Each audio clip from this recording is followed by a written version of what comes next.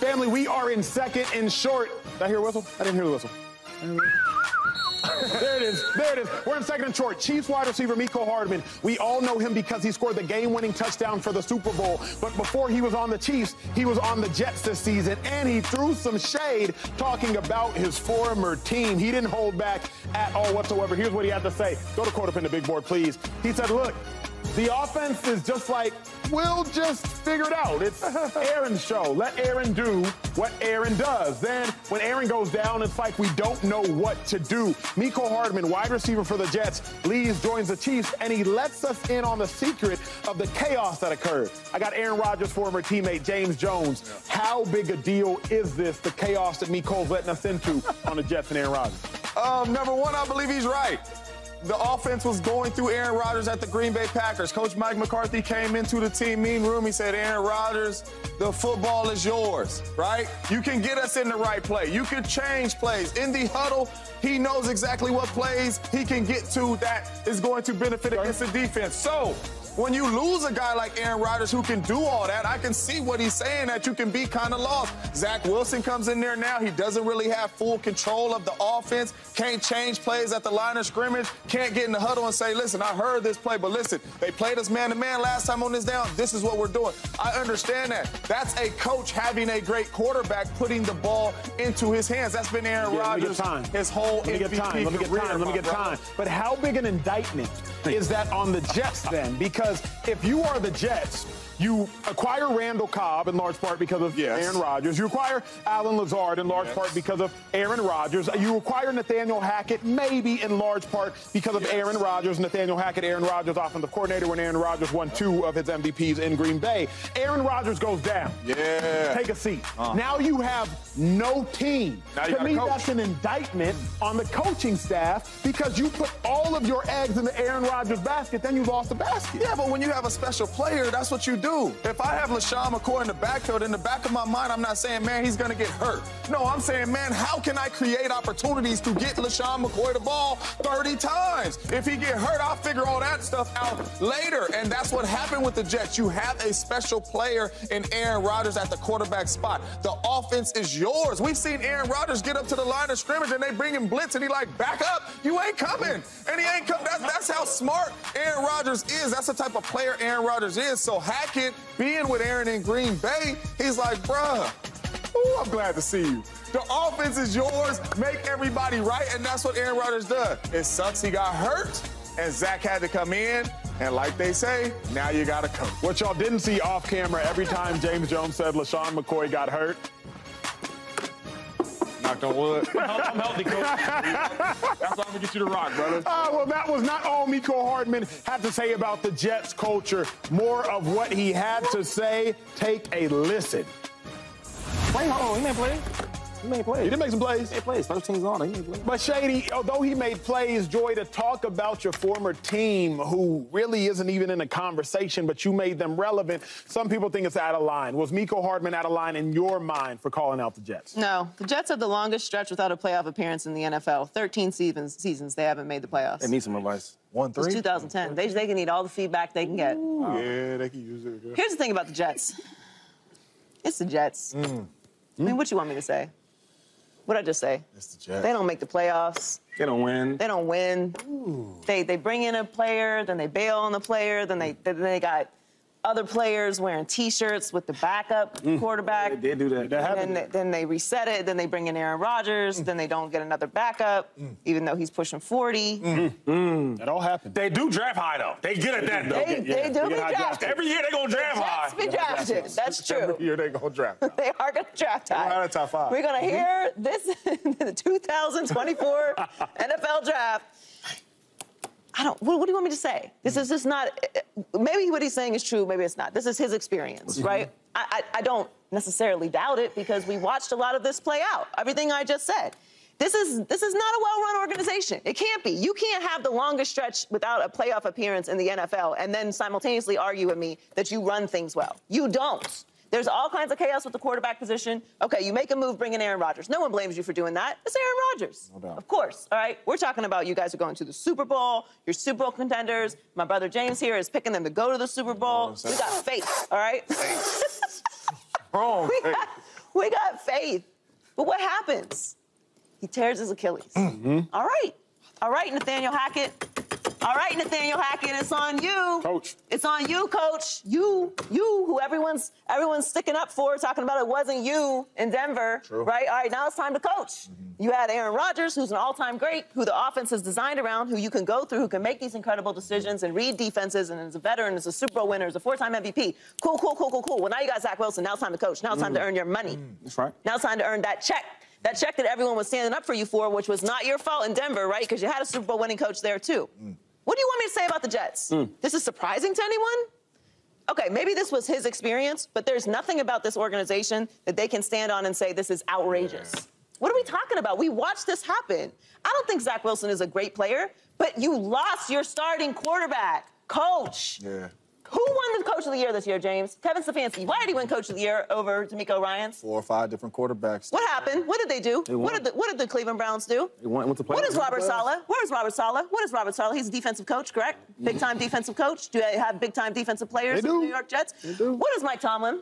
Defensive coach. He's a defensive coach. They have big-time defensive coaches for the Pittsburgh Steelers. Do they have a great quarterback situation in Pittsburgh? Nope, because we're talking about Russell Wilson potentially going there. My point is, why is there always an excuse with the New York Jets? Maybe it's just this isn't really that good of an organization. They're a little dysfunctional. And this isn't really all that surprising. So when I heard what McCoy said is, what did he say wrong? So you take a young kid at that. He's been, in his 5 years of playing football, his only 5 years, he's been in 4 Super Bowls, playing for the best coach to ever play, to ever coach this game, right? Let's just not even say that. Let's say the best coach right now. The quarterback. Some people think Aaron Rodgers is such a great quarterback because he's a great talent, great quarterback. Well, Patrick Mahomes ain't no chump. He's pretty good. Very good. So if I go from one place and I see how it's ran from the top to the bottom, I see the quarterback that's running the show. So then I go to New York City and I go to the Jets. Now, Joey just told you what they do, right? They don't really win. They don't win the playoffs. They don't do none of that. And I'm looking at 2 different, like, hold up. They ran it this way over here, and this way they do a lot different. Okay, they win, they lose. What's the problem? What he's saying? Yeah. And then when I talked to him on a one-on-one, that's my young boy. When I talked to him one-on-one, he said the same thing, like, yo, over here, they just do what they want. Yeah. Right? There's no discipline. Andy Reid, I don't care if it's LeSean McCoy, Patrick Mahomes, Travis Kelce. Yeah. We can be cool and have our own personal, relationships, but I want stuff ran a certain way. I'm detailed with everything. We're going to practice hard. We're going to do everything the right way. You go to New York, let's let Aaron Rodgers do everything. Like he's some type of winner. Let's just keep it real here. You have a superstar, great quarterback, and you put everything on him. Everything he talked about how, it's Aaron's way. Well, what's that way get you? I'm sorry. What's that way got him? Some MVPs, not no championships. 4 MVPs, that's cool. Some regular, that's cool. That's great. My man got 5 years, 4 Super Bowl appearances. Yeah, that's crazy. You see what I'm saying? So the Jets should do this. Hey, McCoy, what they doing over there in Kansas City? Give us some tips. Because he's a smart kid, and he's just speaking on, he wasn't even hating on him. He's just speaking on what he's seeing. And it's like, how can we be a functional organization? How can we be a winning team if we're not running this thing the right way? And the best thing they should have did is took some advice and asked, how they doing it over there? You know, my mama always used to tell me. What mama used to say? Mama always I love mama. Me, boy, you spoiled, right? Go over there to their house. See how it's ran over there. See if you're going to get breakfast, lunch, and dinner over there. That's all Miko's saying. You coming from a mansion with Andy Reid and Patty Mahomes of structure, of how it's ran. And now you're going over here with a young coach in Robert Saleh, and you're like, dang, man, the structure is not like this. This is not how a championship organization is run. I could feel him on that point. When I left Coach Mike, and I truly believe Andy Reid is a better coach than Coach Mike. But when I went to the Oakland Raiders, I said, what is this, man? I said, how y'all running this over here? Like, this ain't what I'm used to. This ain't no structure. This is not a winning culture. And that's why haven't been a lot of success over there. It's not a winning culture. The facilities ain't a winning culture, right? The coach at the time wasn't a winning culture coach, right? Didn't know how it was supposed to look. It was his first opportunity to be a head coach. Right. So I understand what Miko was saying from that standpoint. You're coming from one of the best coaches and best quarterbacks and one of the best organizations organization since Andy Reid has been there, knowing how a championship organization is ran, to Robert Saleh, who is his first time, and you have a veteran player, and he's kind of like, Aaron Rodgers, help me, how is this supposed to look? I definitely understand what he's saying, but, I mean, he's right. Real quick, you didn't like it, though, right? You didn't like it. What didn't you like about it? I didn't like that there wasn't it to not like. I didn't like that he spoke at all, because the reason is like, Mecole, you sitting up here, boy. You on a throne. You've been to 4 Super Bowls in 5 years. You got 3 rings. You got 3 rings. Like, what you even speaking on them for? They're irrelevant. They anonymous. Hold on. To his defense, right? They asked him a question. No doubt. So, like, I'm not mad for answering the question, but you just look disgruntled. Anytime I talk about the Eagles, people be like, Acho, it's just because the Eagles cut you. I'm like, bro, I paid more in taxes than the Eagles paid me. I'm not mad. Like, I'm really not. But people will just find a reason to be like, oh, you just disgruntled. Thomas Morstead, 37-year-old punter for the New York Jets, he said, and I quote, be careful getting information from disgruntled former employees. Getting beat out by a rookie free agent after being guaranteed millions of dollars is tough to deal with. Entitlement is a killer of opportunity. You have to earn it every year. So after Thomas Morstead heard about Mecole Hardman, he's taking a shot at Mecole saying, you disgruntled. The punter. Who is this? We read what the punter said. Okay. We don't now even talk to punters. The punter? I don't want to 16 years. Punter ain't even part of the team. Punter ain't even part of the team. 16 years. You don't have a voice. League. There's only one kicker I ever. Punter like only that, one. dog. What's McAfee? He's a punter, yeah. He's the only punter I like because he got swag and all that. I like him. Them other dudes, unless you a kicker winning games, even them, they don't even have a voice. Justin Tucker, he had a voice. Other dudes, I'm like, you a kicker. Listen, I hear you that the punter has been there a while. Punter. Right? He's been in the league a while. He ain't been Yeah, he's been in the league using freaking 1 foot and 5 toes. Here's the problem. 1 foot 5 toes. Where's the Come on, man. Where's the results from the Jets? Where's the results? There are none. There are none. So I want to hear. I'd love to hear the case that you're going to make why Mecole shouldn't be saying this. First of all, I have no problem with him saying this. Again, we want to interview athletes. We want them to be honest. We want them to give us real responses and get insight into what's really happening in the league, so that we're getting it from first-hand accounts. And then when they talk about it, we're upset that they answered the question and didn't just give us some canned response. He's telling you what his experience was. And we know that the Jets are terrible. We know that they are dysfunctional. We don't have to guess. We didn't need him to say any of this to go over everything that I done already said. I didn't learn anything about the Jets. Crazy. What did I learn about the Jets? We know that they built everything through Aaron Rodgers. That's why they could never recover. That's why we were talking about Zach Wilson. Should they bring somebody in? You're supposed to coach now. There's a chance people could get injured. I don't know. Aaron Rodgers, even if he didn't pop his Achilles, was there a chance that he might miss a game or two just off of sheer age? Yeah. Like, isn't that a possibility? Every great team has had to use their backup at some point. I don't even want to hear the excuses about, oh, it's a new. He's been there 3 years. How can they new? What are the excuses? And when you look around the league, you see coaches step up and do incredible things with so much less. They have great talent in New York. They have great talent in New York.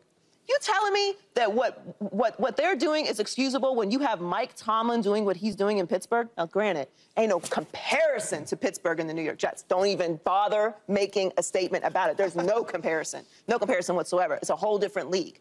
But Mike Tomlin's doing that. Kevin Stefanski's doing that with the Cleveland Browns. And we don't think it's a particularly functional organization. And he's winning Coach of the Year, going off 5 different coaches. DeMeco Ryans has a rookie quarterback. He's a rookie head coach and a rookie quarterback with a roster that none of us thought anything of. It's inexcusable what goes on with the New York Jets. And we constantly talk about the New York Jets. Why? What is the excuse? Then who are y'all? Go ahead. Real quick. This is how I knew the Jets was a desperate team. Uh-oh. Right? Because coaching, if I'm a coach and I got good players around me, I'm going to win with these players because I'm a good coach. So let's go Andy Reid for a second, right? I don't think if the Chiefs wanted to get Chris, let's say Chris Jones wasn't there, but he was that good, we want to have him. If Chris Jones said, I want to come here, but hey, listen, I need you to sign my middle linebacker I rock with because, I get better with him. Yo, I want you to sign my defensive end because, I make better plays when he's here. What you think Andy Reid and Brett Veach going to tell you? We got this. They're going to say, thank you for everything. Good luck next year. Right? When I seen the Jets do that, that's how I let me know that either they're desperate or they're not. They're a bad ran organization. That stuff like that, you can't win. Andy Reid said, look, Yeah, hell, I want some great wide receivers. You think I don't? But I'm gonna coach these guys the best I can, and we gonna win games. And not only winning games, they win a championship with the most drops in football. Why the Jets couldn't do that? Huh? When you sign these old, I don't want to curse, but these old wide receivers, and no disrespect to them because they were good in their day. Yes, sir. They not no starters. And if Aaron Rodgers went there, they would not get a contract. That boy LeSean made 4 years, $44 million, something like that. Are you kidding me? Woo. In what year? In what day and age? This one? My point is this. When you're a good team and you're a good coach, you're not about to let somebody strong arm you and make you do something you don't want to do. I'm going to coach these guys I got here, and we're going to try to win games. That's when McCoy's speaking, it's like, yo, it's bigger than what he's talking about. That's like if I'm in 2 different apartments, I'm trying to get a place to live at.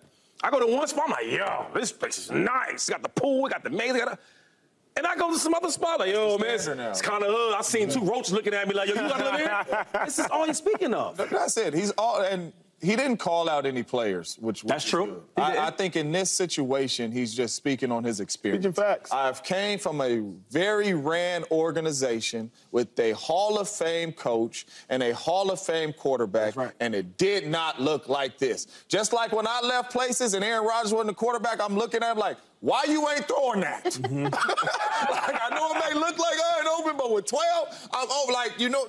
And they like, come on, man. Like, he ain't throwing that. But I came from that, and I'm expecting that over here. He's come from a great organization, and you're expecting that over here, and you're not going to get that. And it's the coach, it's the organization, just how it's ran. It's not bad what he's saying. That's just the facts of what he's saying. This organization is ran better than that one, period. You know, and this is a great topic for us, because you know you love Aaron Rodgers. I do. You playing with Aaron Rodgers, you feel like that, right? Yeah.